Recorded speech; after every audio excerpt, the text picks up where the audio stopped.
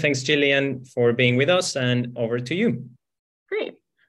So a lot of this paper really comes from this idea that it's a transformational business idea. I love to go back and to this quote by John Micklethwait in his writings on the company saying, with apologies to Hegel, Marx, and Lenin, the basic unit of modern society is neither the state nor the commune nor the party, it's the company. And I think for far too long, now over 150 years, it really has been the company.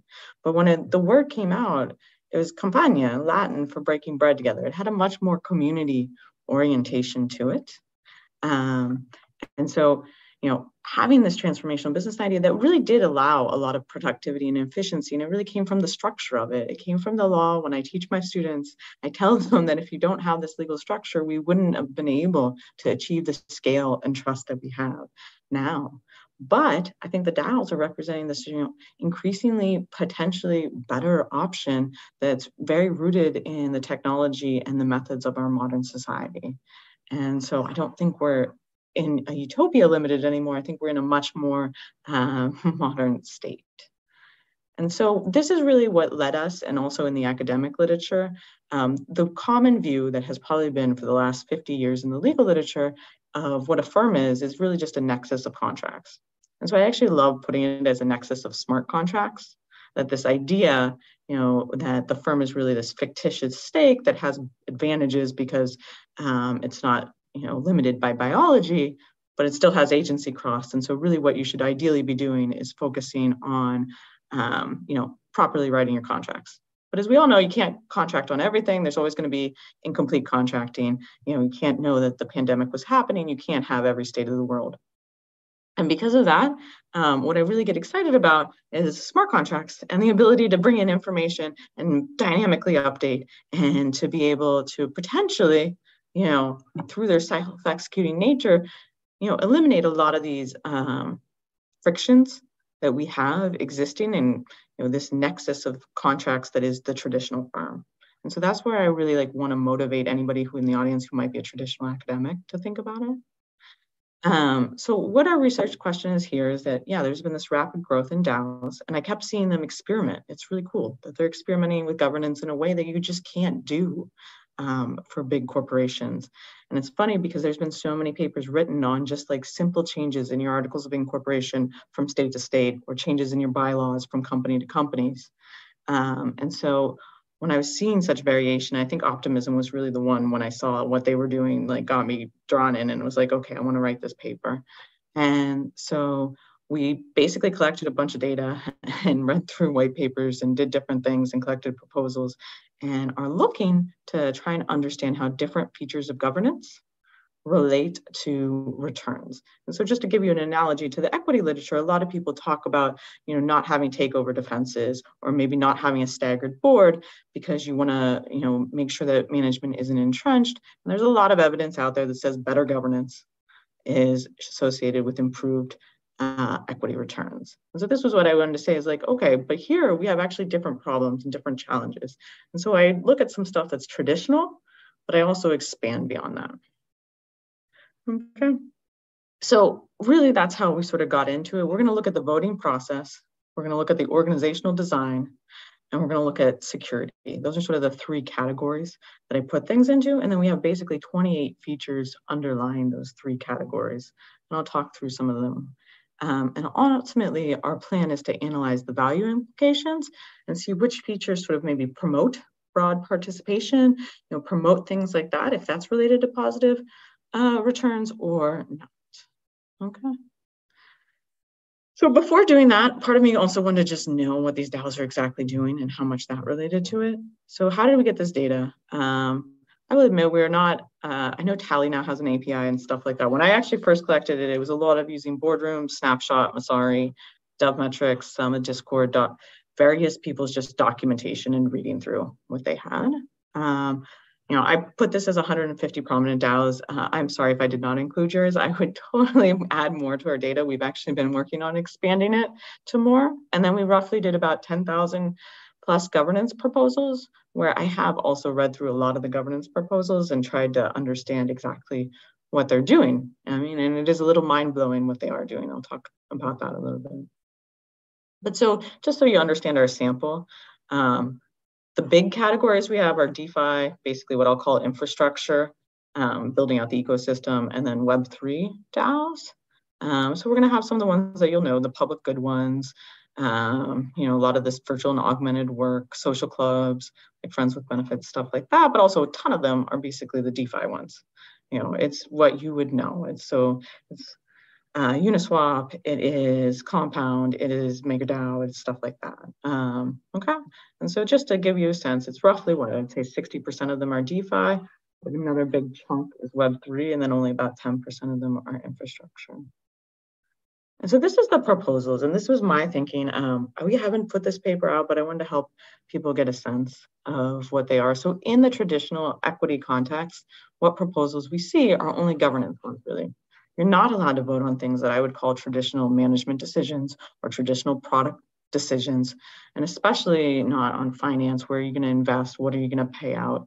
Those are never anything that you're allowed to do. And then I was reading all of these proposals, and you're doing a lot more in these areas that are traditionally not allowed to be part of the annual meeting for shareholders. And actually, what I thought was even cooler is that reading some of these proposals, it was really about the viability of the protocol in the long term. So I've been trying to think of what is the objective function for a DAO if it's not to maximize returns. And so you have to think about what it is. And I think the objective function really could be maximizing the viability in the long term. And so going through that helps me think back through these different categories and what they're doing. So this is the proposals we're looking at. And I will give you that we have dates for both when they typically come up in the forum for at least a large subsample, and then when they would either go to vote on chain or off chain, and then ultimately the conclusion of the voting period. So let me talk a little bit about the governance of DAOs. So Governor Bravo is probably one of the most common paradigms, and it sort of helped me start to think about what are these key provisions that I want to think about when going through the proposals and the process of voting. And so I started to think about, are there ownership thresholds to propose? Can anybody bring a proposal forward? Can it be a community member, or does it have to be a creator? What if they don't know how to code? Are you going to provide a service for them so that they can have their idea turned into code? What about the risk management there? Are you going to actually vet it first in a more risk management perspective, or is it really just people's, the few people that read it on a forum? Is there the uniformity of the information in the proposals? Is there an exact, the way the SEC wants you to have it going forward? Is there an exact way that the proposal looks? Can members delegate their tokens? If so, what incentives are there to vote? How are votes weighed? Is there an option to abstain? How long is the review period? I know there's some people, especially that don't love the 3-day review period, that would rather have it be a week. Maybe they have their regular meetings on Monday night to look at whatever the votes they have to do and things like that. And then you can see here, obviously, part of the security feature that Governor Bravo has is this time lock before it gets queued and executed. If something were to pass, that somebody potentially could override it. And so this has got me a little bit thinking about the security features. And then I also was mentioning optimism, where it was just so different, right? Where they were saying, no, we're not doing it on chain. We're going to do it on Snapshot. We're going to have different types of voting. Things have totally different quorums and approval thresholds. We're going to have different durations. We're going to have it go all of these different ways. And that really got me thinking, wow, people are experimenting in ways that I didn't expect. And maybe we'll see one be better than the other.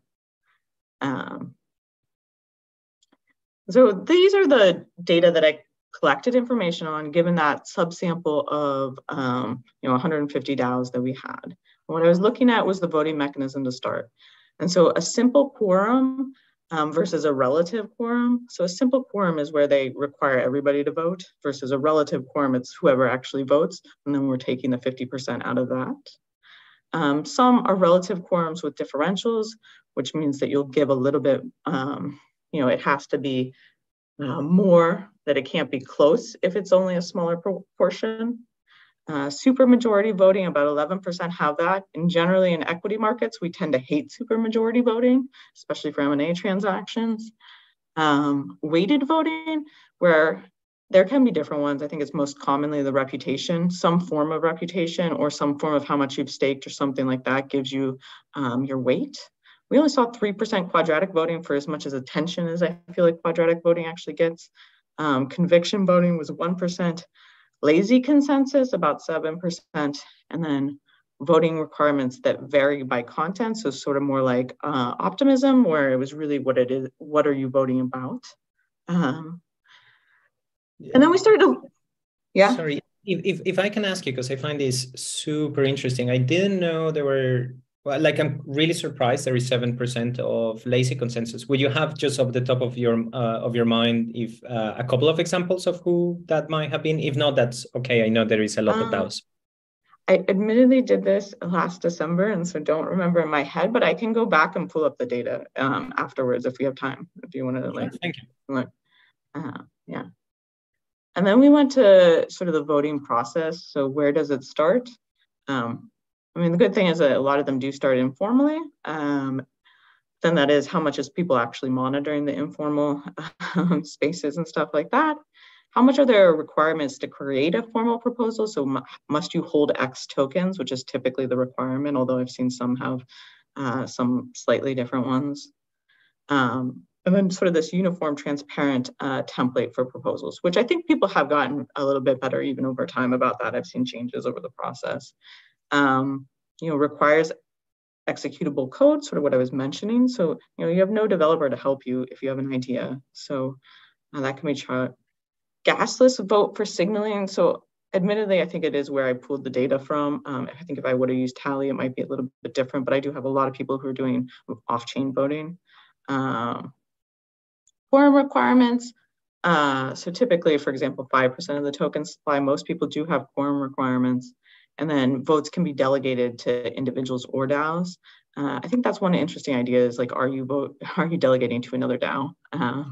Has been a thought I've had about how we could maybe improve some of the delegation. Okay. Okay, and then the last, let me go into this one. So then these are some of the more organizational design features. So I was looking at sub-DAOs. I'm mixed on sub-DAOs, and I'll come back to them a little bit later. So I think of them as sort of a way that you're getting more at an entrenchment. And so this is starting to get into where I think of traditional organizations, how we entrench management. So more layers helps entrench. I know there are other people who are big fans that it's like a way to delegate, and so I'll go back to that later point. Appointed representatives to a board-like council.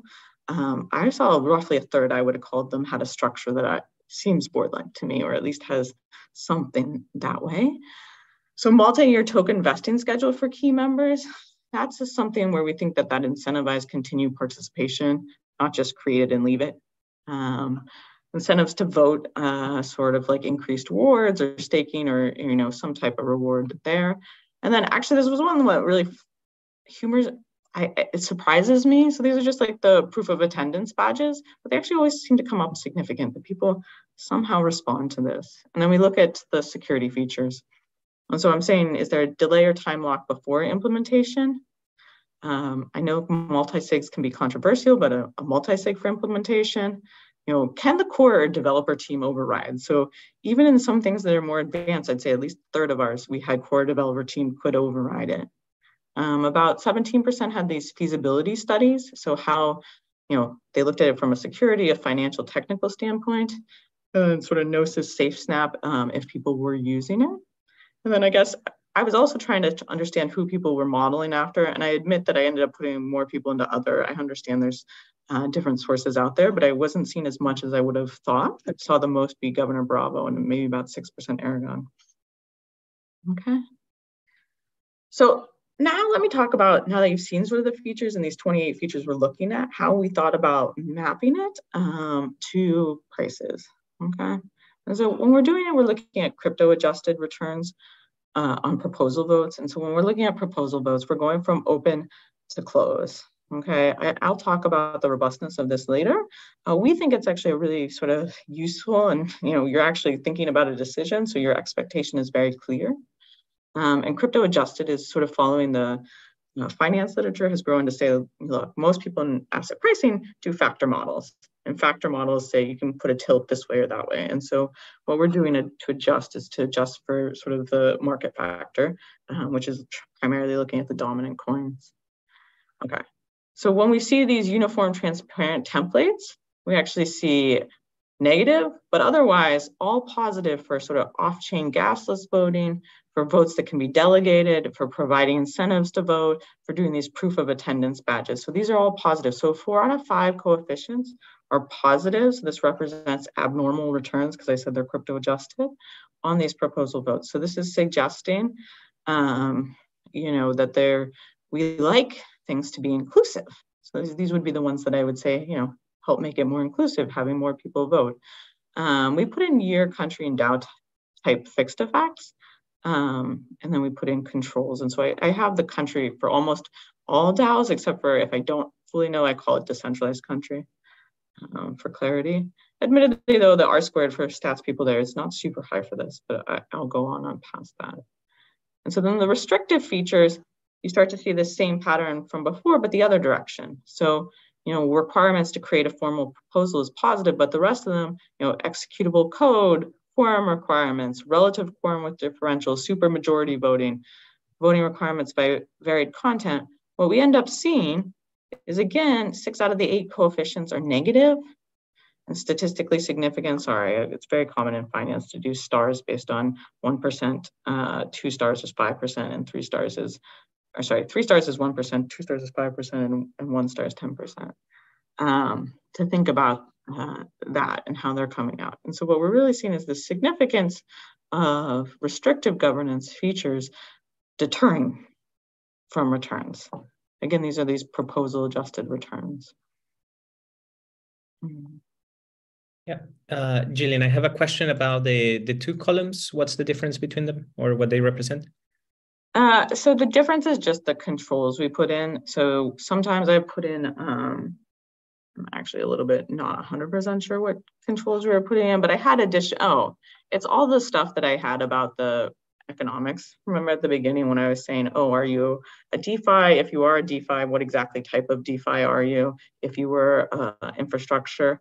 This is trying to say maybe this is really, the returns are coming from the fact that it's not about their governance, it's really coming from a feature of the business model itself. And so when we put these additional controls in here, this yes and yes, the fact that the results don't change that much gives me more confidence that it is truly coming from these governance features.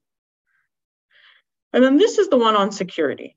Where we're moving and looking at, the multi-sig, the core developer overriding, all of these things. And, this is one where you might be like, I'm surprised.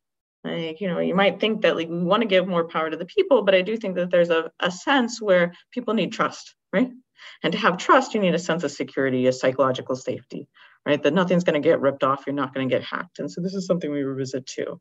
So we see a lot of this, the more secure governance features you have, the more positive your returns are.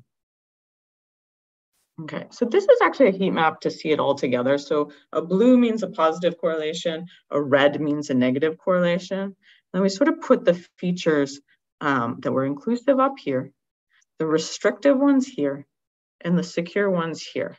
What we're ultimately going to do is basically, I said, inclusive is good, restrictive is bad, secure is good.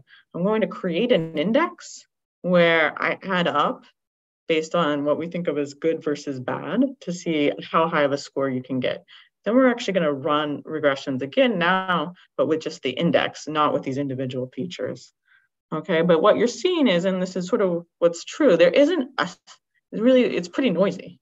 It's not that every firm or every DAO has all the restrictive features, and then they have all the inclusive ones. There's a lot of noise across it, and in particular, not everybody is going to have all of these features right now, and so it does suggest that there's rooms for improvement too. Okay, and so what we end up doing is first we just aggregate to the 3 individual components, and then put them together.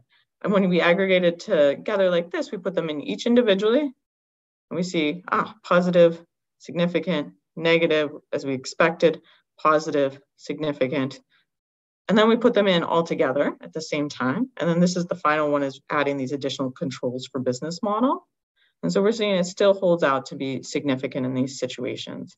So it suggests to us, much like we think about corporate governance for equity prices, that having inclusive but secure features is sort of the new novel ones.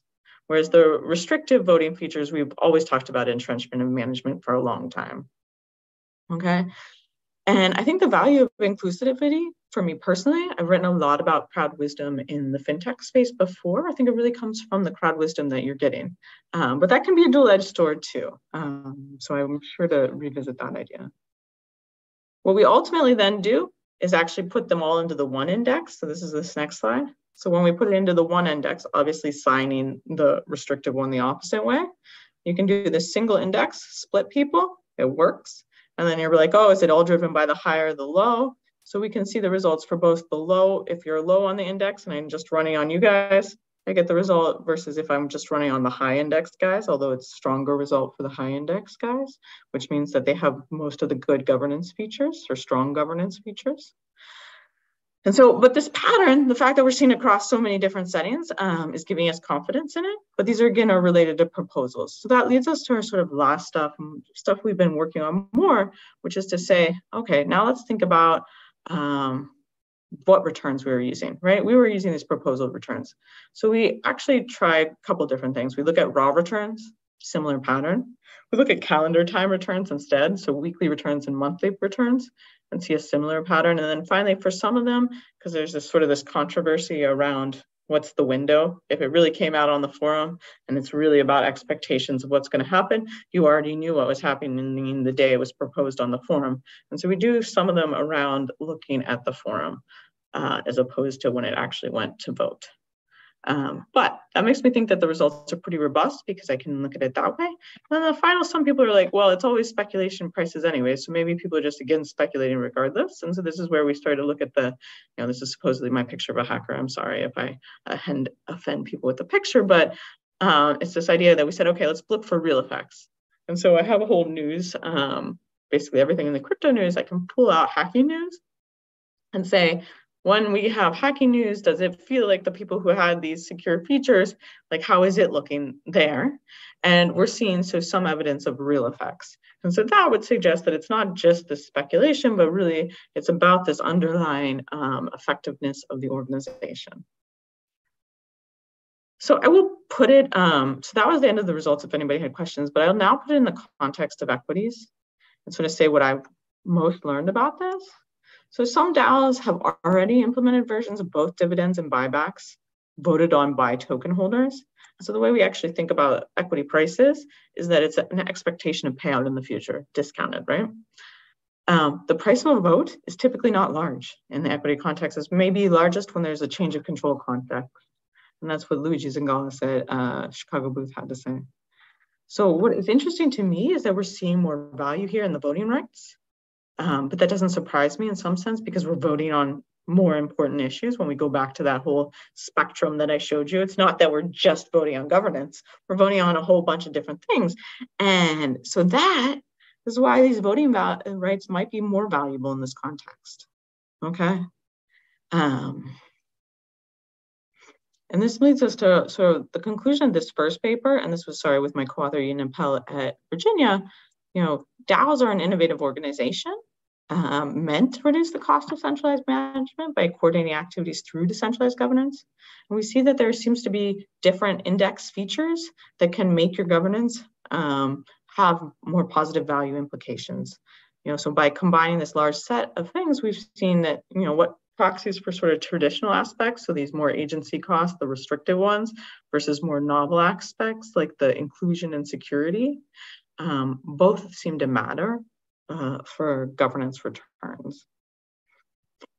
So with that, I'm going to talk a little bit about how I combine my thinking on governance and culture, and because of culture being something that's really been important in my research. So in particular, I try to put it all into a decentralized framework for effectiveness. So I think that you have both these formal institutions, so your rules and procedures, and you have informal institutions. These formal institutions are decentralized governance. It is this inclusive, restrictive, and secure, but it's also centralized management practices. Regardless, you're going to have a developer team, you're going to have some leadership. I recognize that a lot of pay in DAOs is retroactive compensation, but you can think about how the same, I didn't change it from what traditional works are, but the same sort of set of centralized things. Whereas informal, what I really think of informal as being is your culture. And it's about aspirational values. Okay, we all know that, it's not that people say, and when CEOs, speak, they're trying to inspire you to be better, right? And so it's how close are your day-to-day norms or those actions you take with what you aspire to be. So if you aspire to have, a strong ethical foundation, you better be reporting on ethical behavior on a day-to-day basis. If you aspire to this innovativeness and adaptability, you better be developing new ideas organically. So it's basically making sure those are aligned. So I think when you bring then the informal part in with this formal part, that ultimately, how they all mix is what determines the effectiveness of your organization. Right? It's this mix of the two types of institutions, the informal and the formal, that will ultimately lead to the creativity, the productivity, the value, the compliance, the ethics, all of those things that you really want as outcomes within an organization. So what is culture? I know I sort of gave you some of these aspirational values and people always seem to struggle with it. I recognize that, different people have different assumptions and biases about what's important. What I think is beautiful about culture and why I love it so much is that I do think it is a force to align people on similar values. Whether you're old or young, or you're, black or white, it is very a way to bring everybody together, okay? But it's hard to observe and complex. Other people can't explain it unless you worked at that firm. Sometimes culture isn't well defined, that, the leaders aren't just great at doing it. There's disagreement about what the culture should be, so subcultures emerge. And sometimes there may be agreement about what the culture should be, but there's little emotional intensity about it, right? Okay, we can all agree to it, but it's sort of lip service.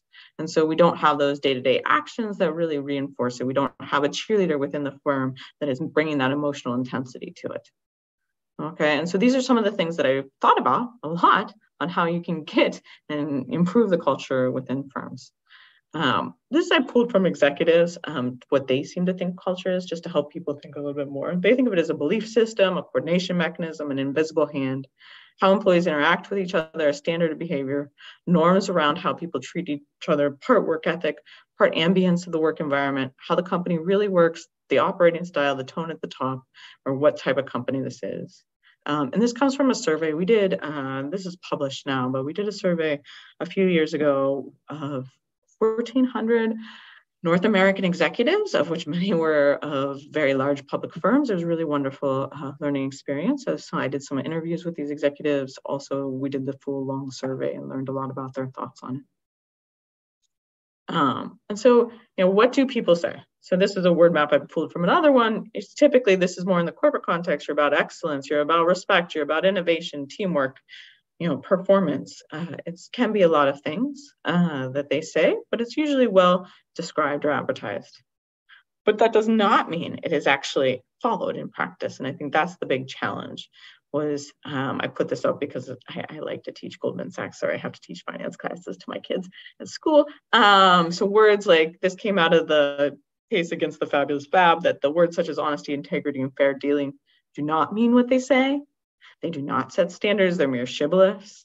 If Goldman's claim of honesty and integrity are simple puffery, finance may be in more trouble, was part of the judge's response.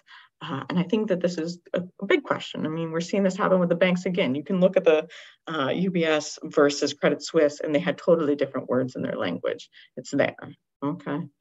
And so how do academics actually think about culture? The way we tend to define it is as this informal institution, and it's typified by patterns of behavior, but those are reinforced by people, systems, and events.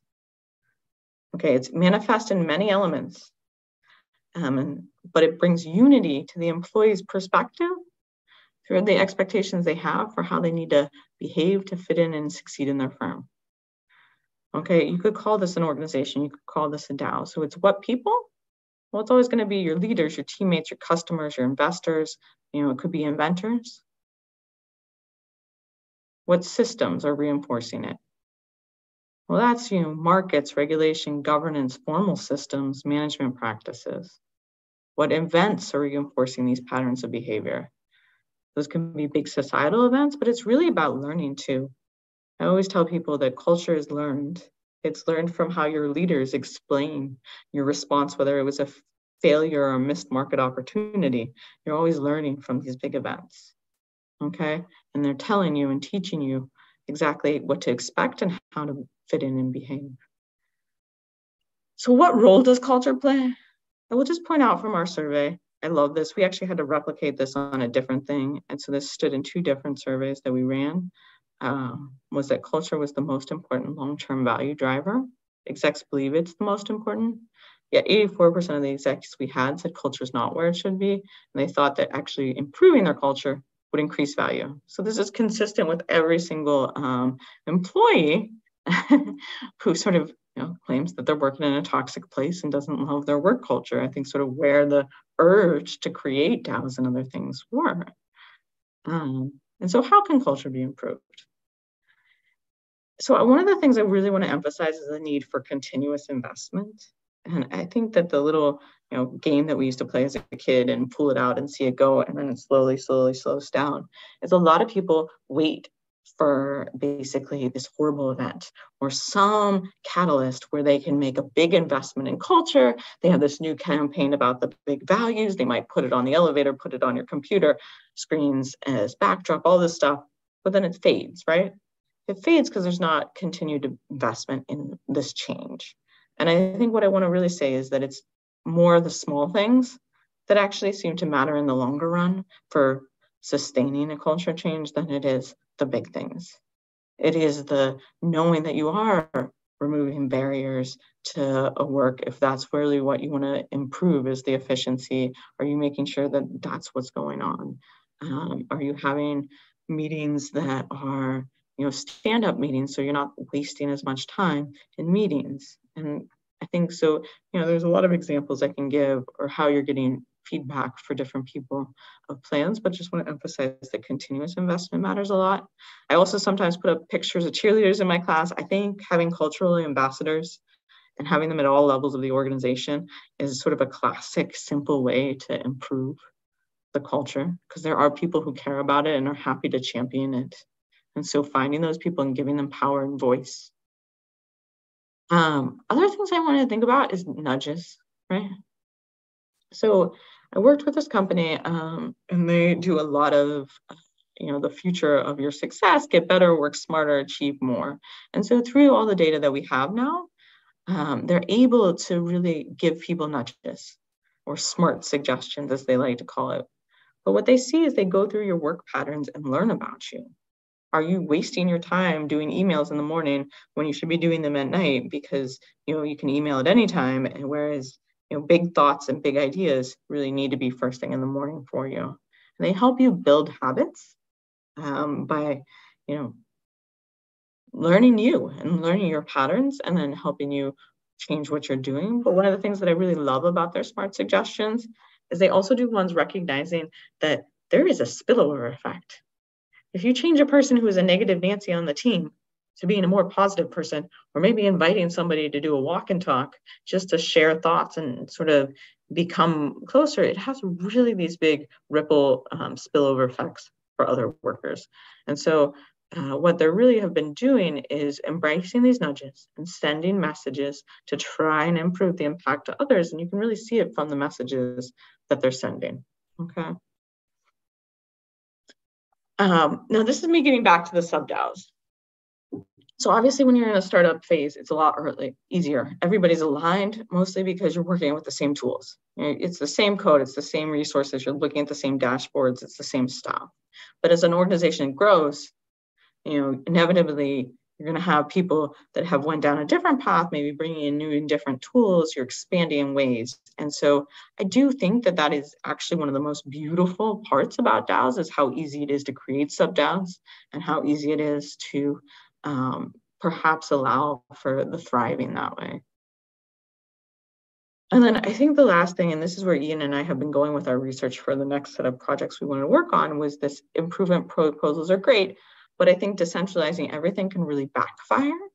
For example, I was reading one proposal, and I still can't believe they voted this way, but the company had or the DAO had finally got a prototype very close for a game, and they were doing a play-to-earn game. And then the community vote was to liquidate right before the prototype was going to come out. That, like, nobody in the business world would ever do that. It was not a strategically sound decision, but I guess people, it was when prices were falling and people just wanted some liquidation. So I think culture research, what it's shown, is one way that you can think about how you want to best maximize or use crowd wisdom. Is you should set your cultural values to match your customers' values, right? Well, how do you do that? Well, I think that's what you're doing here, is that actually, trying to match your contributor base and those who are coding and doing other stuff with who you actually think are the users of your product. And maybe the users are always the contributors, but I've definitely seen DAOs that I'm not sure that's actually the case. Could be one way that you could improve sort of the effectiveness of what you're soliciting crowd wisdom from. Another area that I think that's really potentially useful is, especially in this thinking about the long-term sustainability of a protocol, would be where there's a gap between the crowd and the developer team as being largest. That's where you want to go and crowdsource. And we're really always trying about closing these gaps. We want it to be a smaller gap between users and developers. And ultimately, I mean, this is what I presented today. I'm happy to take any more questions if you have them, or just talk more about what I've been discovering and thinking about. I'm sure I'd love to hear more about what you guys are thinking about too, and stuff like that. But thank you.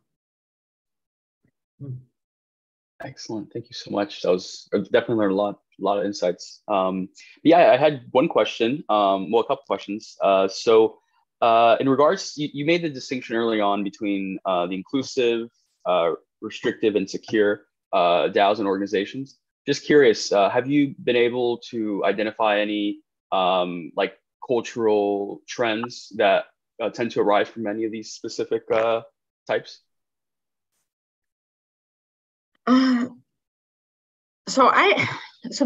First of all, I have not seen many people. So I was originally, when I was doing the white papers, one to pool what they claimed were their values or their missions. And I don't think as many DAOs think about values as I think organizations do, in the sense that I've pulled from firms' websites, 93% of firms are putting out there what their values are.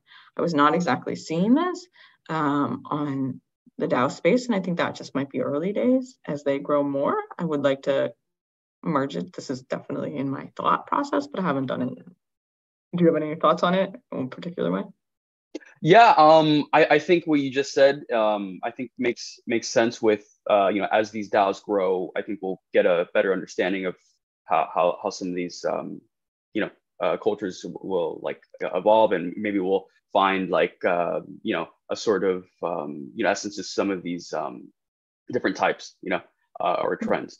But yeah, I mean, I think with, just things being like, let's say like more restrictive, I think those sort of cultures, I think are maybe more geared toward from the vision perspective, maybe they're trying to be more meritocratic.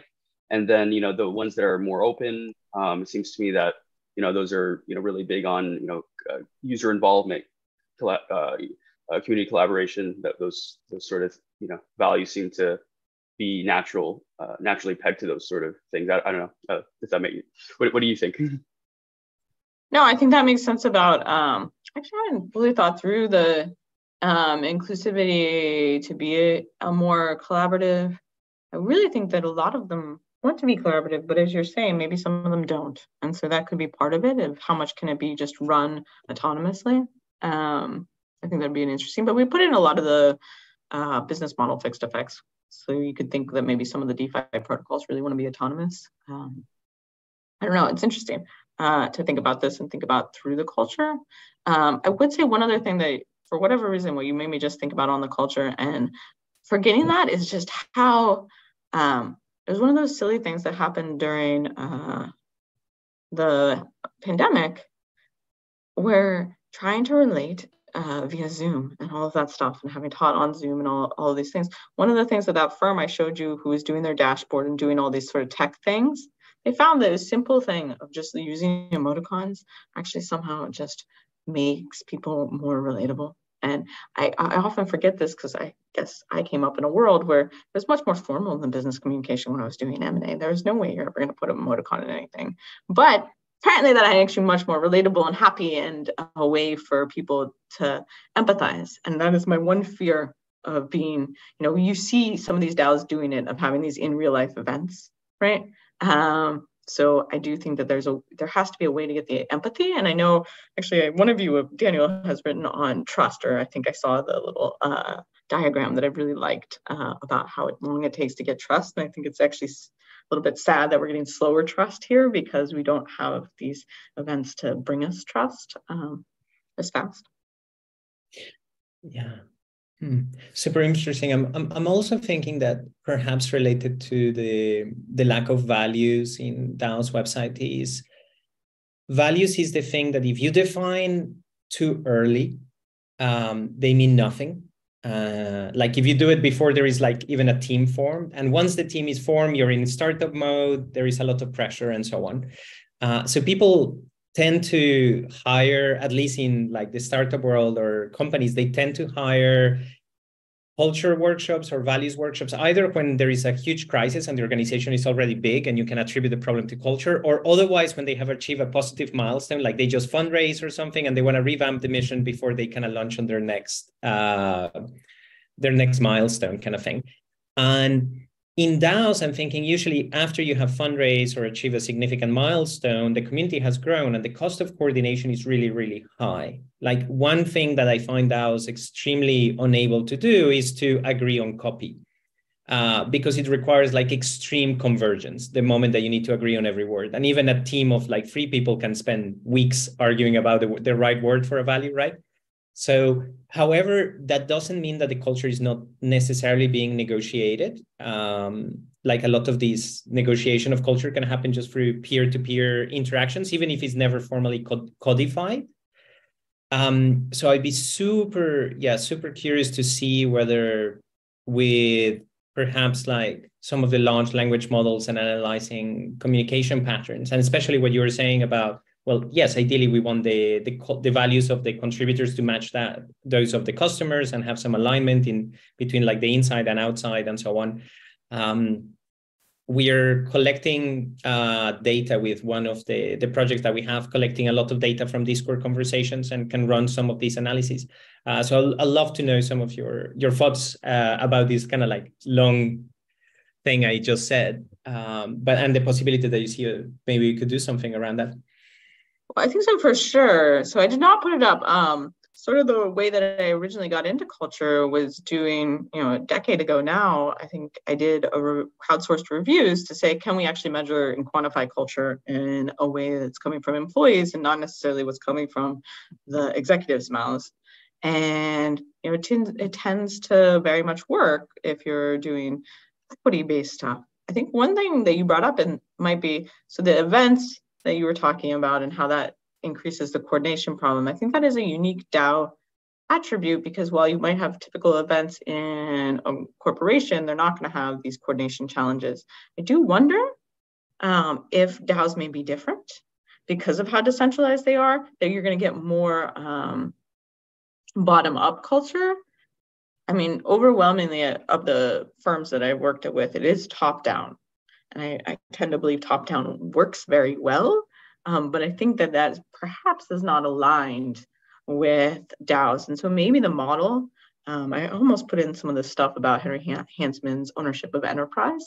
Maybe the model is more of these flat orgs that have typically been consulting firms or typically been, networks of experts. Because they're so innovative, they've tended to be a lot more flat and not have that tone at the top coming down. It could potentially, I love that you want to do the large language models.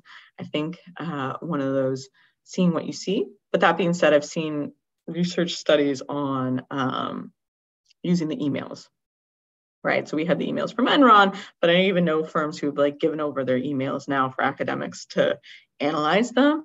And I do think that there is just, I'm not sure if what I write in a chat room is necessarily reflective of values, but maybe it has to be in the DAO sense. I think that's where it's hard. I do agree that you're learning peer-to-peer though. I think everybody's always learning peer-to-peer regardless of setting. Yeah. But they're interesting questions and you should totally do it. I don't know, what DAOs are you collecting it from? Are you going to do the research? Yeah, quite a few at the moment. I mean, Cello, Optimism, about 4 DAOs in the near ecosystem, Aave, and so on. We need to reactivate some of these because we changed the bot and so on.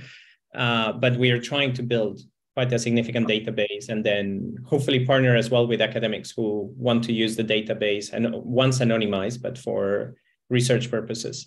There could be some interesting things we can do there. Let me change tack though a little bit. Drea had a question in the chat. She said, I love to dig into the gaps. We should use crowdsourcing to narrow. What kind of gaps are you thinking of? So the one where I was yeah, exactly. Long-term sustainability. Oh yeah, sorry, Andrea, hi. Hello. So thinking about this one, so I've noticed, I think maybe this was just really the one that I'd put up here about liquidating right before the prototype. And I think forgetting sometimes the needs of who might be your community members. And I think this is, you see how this actually happen in corporations where, you know, they give stock options and think that that's what people want when people really just want cash so they can buy a house because they don't have any money. And so thinking back through here, you might have very different incentives between the two groups. And so when I think the incentives are most misaligned, that actually might be the exact spot to work on. And I'm trying to think of other examples other than, I think if we went back to, I'm reading through the different categories. Yeah, I was trying to think about the, I latched onto this because you talked about customers and using trying to crowdsource the customer incentives and desires. And my background is as a customer researcher, a design researcher. So at some level, that's like been my job. You know, companies pay me to go figure out what their customers want. Yeah. And I kind of love the idea of killing that job by crowdsourcing it. And it is fascinating to, I'm curious. I think we talk about DAOs as like the community uses the tool or the protocol or the product that is being built. And that's why they have the token. But you're right, it is much more likely to be sort of a quote investor. And well, let's put it this way, there's a lot of there's a lot of protocols and tools out there where nobody's paying a service fee. The customer isn't saying, yes, I will give you money if you give me this thing that I want. Right? And that's usually the way that you align the investors and the shareholders with the customer needs, is through that revenue stream. And so I'm sort of curious about how other models that you are seeing of using the crowdsourcing as an alternative mechanism for that. I mean, I think you're definitely seeing it with the retroactive pay and the like who gets awarded projects and how much they're doing that. But then I wonder how much you're getting into groupthink too. A lot of what we know from multi-armed bandits and just thinking through that way is like you really need that exploration phase, and exploration isn't always necessarily a group thing. It could be a single individual. And so, I'm just looking through some of these ones too, reminding myself of, the investment ones were always the ones that were the most interesting to me. And actually even some of the treasury management stuff, we've been looking in a different paper at what people are doing. And maybe you guys have more experience in this. I guess I was even myself personally shocked about how many gamblers, or at least their actions when we look at their wallets, make it look like they're gamblers, just based on the risk that their profiles that they're taking. And so I think some of that might be where you're seeing it, because there's usually not the sense where you get to vote on, what features do you want to add next, or what should we prioritize, as much as that you are seeing in DAOs, people really putting up like, this is our next epic, or like, this is our next period. This is what we should prioritize, vote on which options you like, or who should we think to move to for like a celebrity endorsement, and some of that stuff seems very traditionally management-y. Awesome thinking. Yep. Yeah, I'm thinking we have created these gigantic crowdsourcing tool, which is the token voting, that can do it in some extreme conditions of anonymity and so on. But we haven't got the stakeholder distinctions. Like, it's a very blunt tool as it currently stands. So we're not different. I mean, part of the purpose precisely was to merge stakeholders into one, with this fantasy that if everyone is a token holder, then incentives are going to be aligned and the organization is going to work. When in practice, we see that quite often ends up being is governed by gamblers. Governed by airdrop hunters, as has happened to multiple protocols. And I guess we're not differentiating between them then at the moment of voting and so on, other than through apathy, in that those who don't care that much don't vote. So I've thought about, I feel like that is where you might need, nobody voted in equities until the Department of Labor basically forced all the pension funds to vote. So we've had these problems before. And this is one thing I've thought about too. I've heard some people are working on it, the revealed preferences argument. I know some people are too much on this, but I would love to see somebody experiment and see how bad it is if you actually are getting some of these. So there was reputation weighted based ones, right? But maybe not just reputation in that protocol, but really, some Oracle can get data on me and knows my revealed preferences about what actions I take in life, and can feed that data in to know what my preferences for voting would be. And so then it could be automated. And so you don't even actually need me. You just need me to take actions. And from my actions, you know who I am. Yeah, I think that's inevitable to happen sooner rather than later, but we're not there yet. Yeah. Not far though. Like I would be surprised if in 3 years from now it hasn't been built. Yeah. But yeah, it's kind of scary. Do you have any thoughts around, and I guess your research is not necessarily covering it, as it's not included in 150 well-known protocols. To my experience, there isn't a single DAO who's actually using this mechanism, but the idea of citizen assemblies who on one side can perhaps be very inclusive or include very much the community to participate at the core of governance, but on the other side is a subset, like a smaller group of members who are deliberating on it. And I don't know, given the research that you've done, if you will have any predictions around this, or where they are. I do think that there was, so I guess that's more the feasibility studies. I actually think they're a pretty good idea, the way they end up, especially ones like, so what, ApeCoin does the feasibility studies, but I think that, that one has actually gotten a relatively large consumer appeal, right?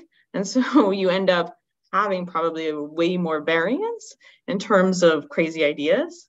And so having an actual feasibility study seems to be, I think that this was, you saw it come up as significant in the results. I would be surprised if more people don't start going that way, rather than having this, you don't necessarily have to have this board-like feature, but I think I don't think you necessarily want developers to override everything. I think this is probably wrong, that you're going to outsource it then to a consulting firm or somebody like that. And I have mixed feelings on outsourcing, because in equity markets, I don't know if you know this, but most people outsource their votes. So what are we really doing if two people are picking votes for the whole world?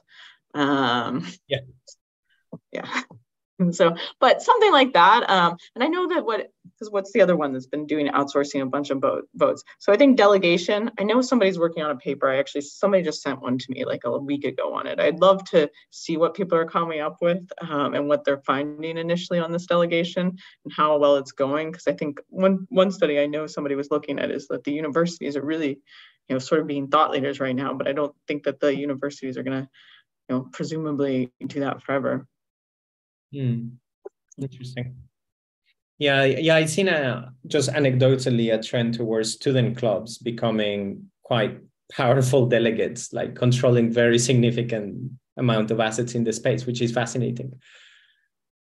Interesting. Yeah. Right. I don't know. We're almost on time. I don't know if anyone has any burning question or anything that you cannot wait to ask. Now is the moment. All right. Awesome. Right. Thank you, Daniel and Daniel. And I would love to, if you do get this data, I would love to know more about it. I know academics who would be super excited about that and looking about it. No, absolutely. I mean, I'll send you a message because we're actively collecting it. We discovered there was a bug in there, so we might have to throw away some data and recollect some of it, but it's just the beginning of a bigger process. Like, we're actually going to be rolling this out across as many communities as possible, precisely to facilitate this sort of research on community health and better practices. So a collaboration there would be super exciting. I'll be reaching out. And anyway, thank you so much for the presentation. This was phenomenal. Like, really love your research, and thank you very much everyone as well for attending.